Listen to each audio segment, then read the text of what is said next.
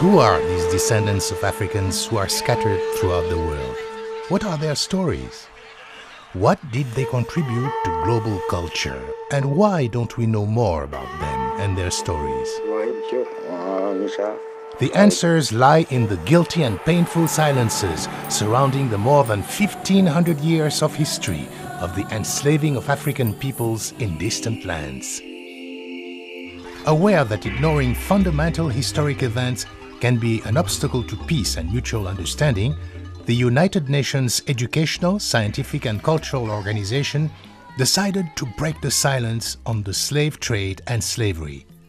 In 1994, UNESCO created the Slave Route Project to highlight the importance of this tragedy and its implications for the modern world. Central to the work we do are efforts to broaden awareness of the multiple causes and modalities surrounding the transatlantic slave trade, as well as slavery in the Indian Ocean and the Mediterranean. Those who forget or deny their history are indeed doomed to repeat it. The slave trades that literally changed the face of the world were not the first great migration out of Africa. The first African diaspora was the migration of the ancestors of all of humankind who 100 to 150,000 years ago spread out from Africa to people the rest of the earth. It's a mistake to think that there was only one African diaspora, that the African diaspora is associated only with the slave trade. Africa was the cradle of humankind, and that consisted of millions of individuals as well who went up to Europe and who went to Asia. What is important about this movement is that it was not coerced, and it had nothing to do with racial prejudice of one sort or the other. Si on limite l'apport africain à ces routes de l'esclavage, on commet une erreur historique, une erreur humaine et une erreur idéologique. Et c'est dans ce sens que revoir cette histoire, c'est la refonder dans cette vision, je dirais sur la très longue durée, la vision humaine du substrat africain de notre société. The massive long-distance deportation of enslaved Africans began more than 1,500 years ago with the trans-Saharan slave trade and the trade around the Red Sea and the Indian Ocean. Une des particularités de la traite d'esclaves dans l'océan Indien, c'est que la population servile n'était pas composée uniquement d'esclaves africains. Il y avait aussi une traite d'esclaves issus de l'Inde et du sud-est asiatique. Ainsi, par exemple, au Mascareignes, il a été estimé qu'environ 13% des esclaves étaient issus soit de l'Inde ou du sud-est asiatique, et on connaît en outre l'importance des esclaves malais au Cap de Bonne-Espérance sous l'occupation néerlandaise. Il faut aussi souligner l'importance de Madagascar dans les réseaux de traite établis dans l'océan Indien, d'où l'importance des éléments culturels malgaches dans la culture des îles créoles de l'océan Indien.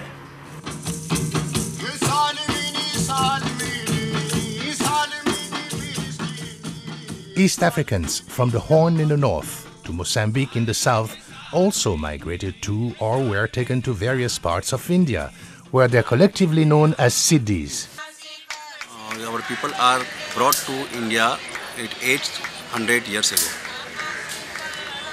We are come as a slaves, as a soldier, and as a businessman. This was the one place in the world where black Africans ruled over non-Africans outside of Africa. And I found, in fact, that there were several places where this happened. Africans were also found throughout the vast Ottoman Empire that lasted from the 16th to the 19th century. Well, we're talking about all the Middle East, that is to say, what is today Syria, Lebanon, Egypt is very important in this case, North Africa except Morocco. Morocco was never Ottoman, and the Balkans. The Ottomans enslaved both Caucasians, so they had white slaves, and they enslaved Africans.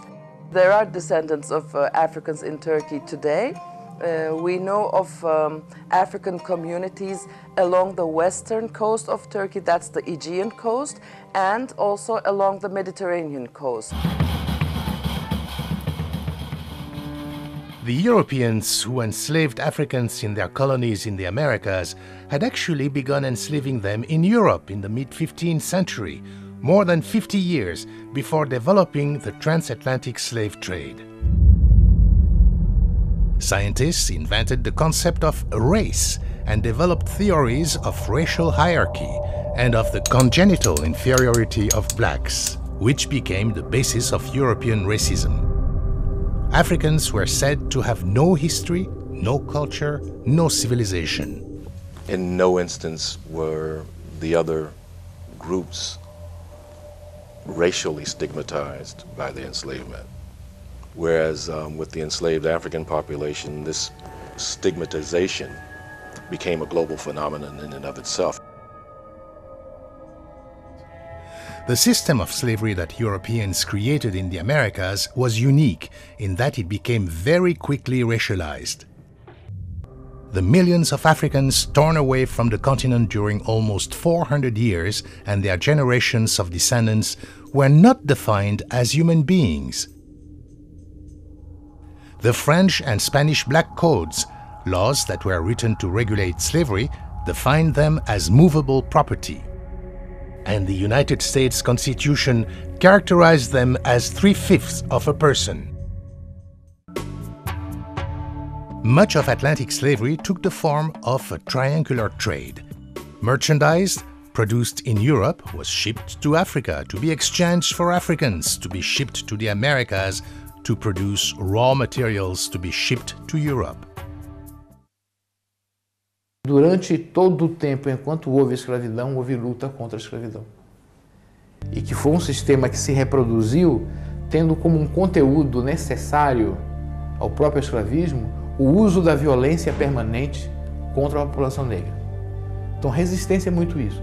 É recuperar e quebrar este silêncio que foi construído em torno da passividade ou da aceitação da escravidão pelos escravos ou pelos africanos. The first great African slave revolt historically documented took place in Iraq. Known as the Zanj Revolt, it lasted from 869 to 883. Thousands of African slaves from East Africa working in the salt marshes in southern Iraq joined forces with other groups to revolt against slavery and for social changes. The Zanj rebels even established their own state with its capital called Al-Muqtada, and during 14 years seriously threatened and challenged the reign of the Abbasid Caliphate. Haiti became the world's first black republic and the first republic in the Americas to abolish slavery.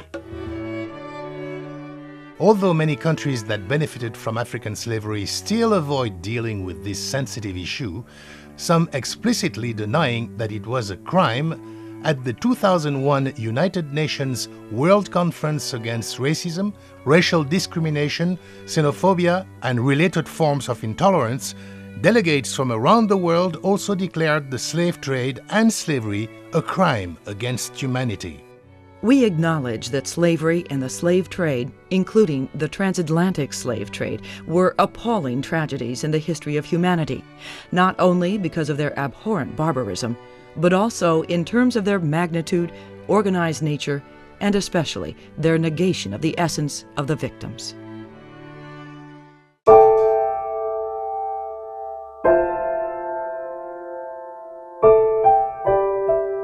Despite the less than enviable way in which Africans left the continent to spread across the world in the second diaspora, they became the first globalized peoples of the modern era, a human and cultural link between Africa, the continent of human origins, and Asia and the Middle East, Europe, and all of the Americas. Forced to recreate themselves in strange lands among unknown people under intolerable circumstances, these Africans and their descendants triumphed over an intensity and duration of oppression unprecedented in human history. UNESCO's Slave Route project is contributing to a better knowledge of slavery as a tragedy that concerns the whole of humanity.